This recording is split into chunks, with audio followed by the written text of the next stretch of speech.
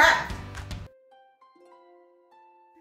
Hey y'all, it's Kay. For this project, I'm going to be using this tag sign that I got at the Dollar Tree. This is going to be a MacKenzie Childs inspired project, not one of the particular pieces that she's done, but just that look. I'm going to use one of these metal flowers that I got at the Dollar Tree. This wooden cutout that says hello also came from the Dollar Tree. I will also need some Waverly chalk paint in the colors white and ink. I'm also going to be using some yellow chalk paint. This happens to be by Folk Art. I'm going to use a little bit of this brown craft paper. And finally, I'm going to use this Harlequin wired ribbon and then some grosgrain ribbon, a chenille stem, and some spray adhesive. The first thing I'm going to do is go in and sand this front part of my tag. I want to give it as flat of a finish as possible. Although this will become the back side of my project, it will not be the front any longer. But I do want to keep it nice because I like a finished back as well. Now I'm going to go in with white Waverly chalk paint and paint all of the edges white and this side of my sign as well. It will take me at least 2 coats for good coverage. And then I'm going to paint the word hello in the yellow chalk paint, and that also took 2 really good coats. I will paint those edges as well, but not the back. It isn't necessary. Now I'm taking my Jot permanent black marker and I'm going to go around the outside edge of this entire piece and just color it in with the black marker. I used my ruler and I'm making 1-inch increment marks all the way across my tag. This piece was 7 inches wide, so we will have 7 stripes to this piece. I am going to come in with a little washi tape and use that to keep my lines nice and straight so that my paint doesn't bleed over in the wrong areas. I have used painter's tape before and it usually ends up pulling off some of the chalk paint and I have to do a lot of touch up to my projects. But using the washi tape was genius. This is the first time I have done that and I had absolutely no bleedage. This was the easiest time I've ever painted stripes. I can hardly believe how easy that was. Now I'm going to cut off a piece of that craft paper and I'm going to trace around my tag sign and then I'm going to come in and cut that out. I'm going to use this spray adhesive and coat my sign really well. And then I'm going to lay down that craft paper and cover up my back. That just gives us a nice finished project. And now I'm going in with the coat of Mod Podge and I'm going to seal the front of the tag. You don't have to do this step. I just wanted a nice finish. And now I'm going to make a bow for our project. I'm going to use 7-inch tails and 3-inch loops on each side. I will make 3 3-inch loops on each side and then I will do a smaller extra loop for the middle. And we'll just even up those tails, place our chenille stem in right under that extra loop and then fluff out our bow. And finally, we're going to dovetail the ends as well. Now I'm going to cut off a piece of my grosgrain ribbon and I'm going to lace it through the hole at the top of the tag. I'll just cut off a generous amount and tie a knot at the top. I'm going to use my wire cutters and I'm just going to open up the chain at the top of the flower here on both sides. I glued just a half of a tumbling block, just a small scrap of wood, right to the center of my flower so that I can easily attach it with some hot glue right to the middle towards the top of my sign. Now I'm going to take a little hot glue, put it on the back of my word hello, and attach that at an angle at the bottom of the sign. And now we'll just attach our bow to the top of our ribbon, turn it over on the back, and twist it into the shape of a loop so that we can hang our piece. And there's our finished piece. I really do love how this turned out. It's kind of simple, but it's bright and eye-catching, and I think it is a perfect summer piece. Today we are excited to be co-hosting the monthly Sunday Funday challenge hosted by Janny and Dyanne over at Deco Easy. If you haven't heard of Janny and Dyanne, we hope that you will go check them out. We will have a link to their channel in the description box below. Make sure you tell them we sent you over.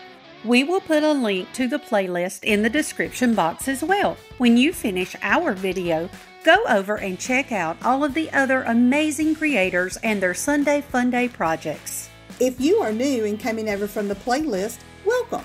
We are so happy to have you join us. We release 4 videos each week. We're sure you can find something you like with crafting cousins. Now, let's craft, y'all.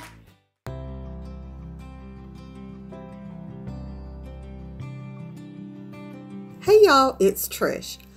I saw this piece on the MacKenzie Childs website and totally fell in love with it. I'm going to use this as inspiration for today's project. We're going to use this little basket that I found at Goodwill last weekend. It had the same lines and it kind of reminded me of it. It's not squared off like hers, but I think it's going to work. We'll also use some strips from a placemat from Dollar Tree. I had these left over from another project, a small dowel from the Dollar Tree, some chalk paint in white and ink, some Mod Podge, some super glue fix-all adhesive from the Dollar Tree, my glue gun and some glue sticks, and a few tools from my work caddy. So the first thing I'm going to do is remove the tags from this, and that Goodwill tag came off easily, but that other tag was old and it was very stubborn, but with a little bit of elbow grease I persevered and was able to get it off.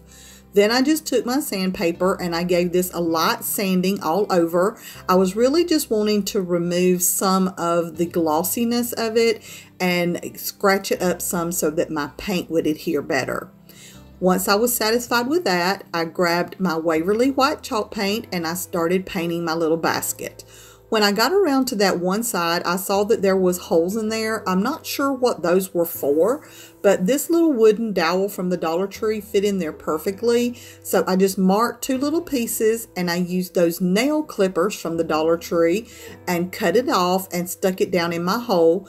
And then I took my chalk paint and completed painting my little basket. Now I did decide to leave those little feet on the bottom. I know the MacKenzie Childs piece did not have those little feet on there, but I think they're cute and I think this works, so I left it. Once my basket was dry, I started making my lines. Now, my basket is a little bit different from the MacKenzie Childs piece. That's why I said this was inspired and not a dupe. And it kind of angles out instead of going straight. That makes it a little bit harder to do the lines on it. So what I decided to do was I took a piece of that placemat that I had and I cut it down to a 1/2 inch and I used it to make my lines. Now you can see when I line them up, I have to kind of fudge it at the top a little bit to make it work. I just made it straight across the bottom and that helped me get them on there. Now, it does not bother me that these are not perfect. If it bothers you, you may want to take your ruler and fix it so that they are all the same. Now I'm going to take my Jot Permanent marker and I go around and outline all of my lines, and then I use my Waverly ink chalk paint and fill in every other one. Now you don't have to outline these lines if you don't want to. I do it because I don't always have the steadiest hand when it comes to painting, and by outlining those lines it actually helps me stay inside of them a little bit better. Now I did get this box from Goodwill, and I realized that you may not be able to find one like this, but I did see some clear plastic, I guess they're bowls, over in the party section at the Dollar Tree, and they have these same lines. So if you can't find a little basket, or you could even take a cardboard box and cut scallops out at the top, and that would actually be more like the MacKenzie Childs piece. But if you can't find a piece, check out your Dollar Tree over in the party section and grab one of those clear plastic bowls, and I think it would work out perfectly as well. Now while that dries, I'm going to work on my handle. I decided to use one of these strips from the placemat that I used to make my tobacco basket last year. I will put a link to that up in the cards if you're interested in that. And I gave it a good coat of paint. On the gray side, I actually gave it 2 coats, but on the white side, I only did 1. Now, I think I forgot to tell you, but the strip of this placemat is actually 3/4 of an inch. So once my paint was dry, I marked off several 1/4 inch marks going up and drew my lines, and then I went back and did 1/4 inch going across and drew those lines. This gave me my grid.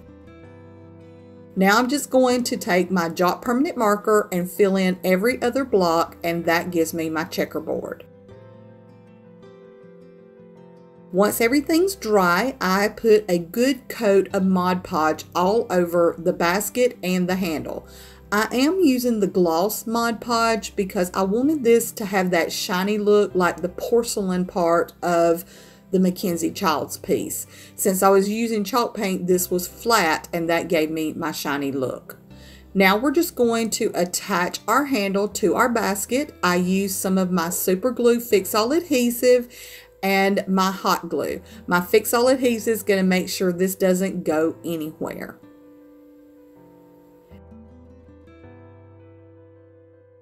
And there's our completed piece. Now mine isn't exactly like MacKenzie Childs. That's why I said it was inspired instead of a dupe, but I'm really happy with how it turned out. I think it's super cute. I have it sitting in my sunroom, and I'm sure I'll be putting some kind of flowers or something in it eventually. Hey y'all, it's Kay. For this project, I'm going to be using this sign that I got at the Dollar Tree. It is kind of a brown with a gold finish on top. I'm going to use some of this leftover burlap bandana. I got mine at Hobby Lobby.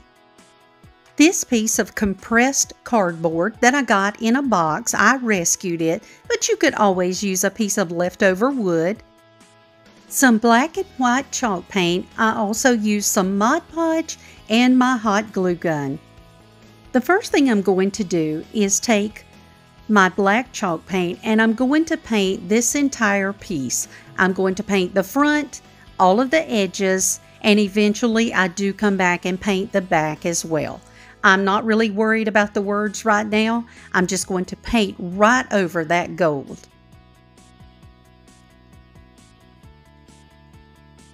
This is a nice, really thick piece, and I do like it a lot. I just don't like the colors. Now I'm taking that compressed cardboard, and I'm just going to cut off a piece of my burlap fabric. I'm going to use Mod Podge and put a nice, very generous coat across the front because it is very thick fabric and very coarse. Then I'm just going to spread it over the top of that and put another coat on the top of the fabric. And it will dry clear. It won't be a problem at all. I'll put that aside to dry, and you can see here I have painted the back of my wording. And then I'm going to turn it over, and I'm just using my little scraper tool from my Cricut set, and I'm going to remove all of that gold fooling. Although it looks white underneath, it leaves behind a little sticky residue. so you can't use it that way.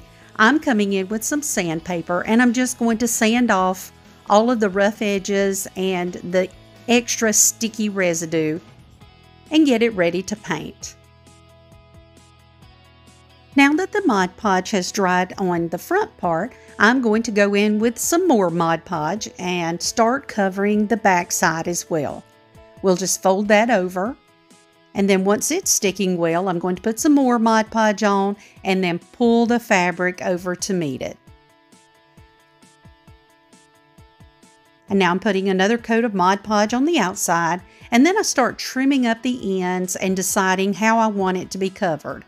I decided I would put hot glue right down on that thick end and then pull the fabric across and then just come back and trim it up. It's going to be on the bottom anyway, but I do want it to look nice. And now I'm going to paint the word hello. I'm just using my white Waverly chalk paint and I'm going to give it a nice coat, just painting the top of the letters. And it actually turned out very nicely. It looks nice and crisp and clean. Now I'll use a little hot glue and we'll just glue that right down to our board so that it always sets up nicely on my table. And that's pretty much it for this project. I think it turned out beautifully, and here it is sitting on my display table. So we have hardly any money at all in this project. Do you like to create with paper? Create beautiful journals, cards, embellishments, and interactive mini albums? Well, you should go and check out our channel, Crafting Cousins Create. There, we slow down the videos and give you step-by-step instructions that make it easy for everyone from the beginning to the advanced crafter to follow along. There will be a link to that channel in the description box below. We hope that you'll come over and join us.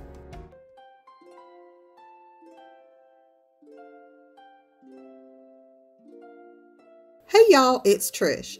For this project, we're going to use this flower pot from Dollar Tree, this candlestick from the Dollar Tree, some trim that I got from taking apart one of the sun hats from the Dollar Tree, some chalk paint in plaster, and I also end up using truffle, some super glue adhesive from the Dollar Tree, my glue gun and some glue sticks, and some tools from my work caddy.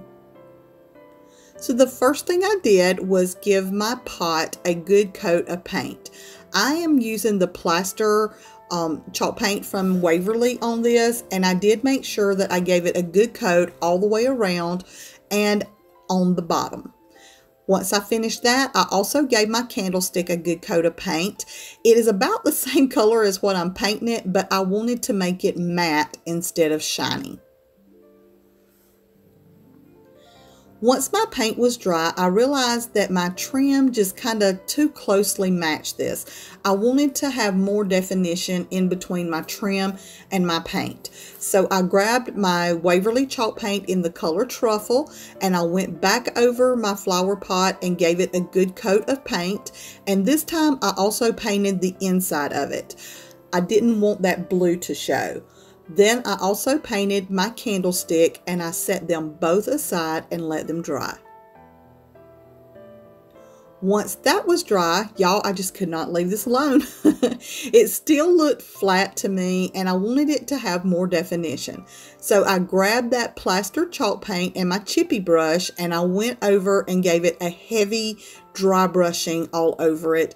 And I love the effect this gave it. To me, it gave it so much more definition. I also did this to my candlestick. Now I'm going to take that trim that I got from this sun hat and I'm going to attach it to my pot. I used my glue gun and put down a bead of glue, and then I just put my trim down on top of it and pat it. Once I got to the end, I thought that I was going to go up and start a new line, but I didn't like how that looked, so I just trimmed it off and then started a new line with a new piece. Now I did overlap it. I liked how that looked, and I went around and just finished gluing this down. Several people have told me that they can't find these sun hats. I love taking them apart and using them as trim, but if your Dollar Tree does not have one, Check out your local thrift store. I have found a ton of these at the thrift store, and typically the quality of those is higher than the ones at the Dollar Tree. But either one works perfectly. I use these in all kinds of projects. Once I had finished with my trim at the bottom of my pot, I went and put a strip around the top of this. Now we're going to attach our candlestick to the bottom of our pot. I used a lot of my Fix-All adhesive. That's for the stronghold, and then I used a little bit of my hot glue around the rim, and this is just going to hold it in place until that Fix-All adhesive has time to cure. Okay, I told y'all I couldn't leave this alone. Once I got to looking at this, I thought that top piece needed to be thicker than the bottom piece. So I went back and I put 2 more strips around the top of my pot. And then once I got that finished, I put 2 strips around the candlestick just to kind of tie this together. And then I took it outside and planted my new plant in it. And there's our completed piece. I'm actually happy with how this one turned out in the end. I know I kept messing with it and couldn't leave it alone, but I love the texture that the dry brushing gave to this. I think it actually kind of looks like concrete. Thank you so much for watching today. If you saw something you like, we hope you'll give us a big thumbs up. Leave us a comment and let us know what you think, and if you have any suggestions. We just love hearing from y'all, and it really does help our channel grow. We would love for you to tune in all week for Made It Mondays, Wildcard Wednesdays, and then finish off the week with Craft Chat on Saturday morning. Bye, y'all!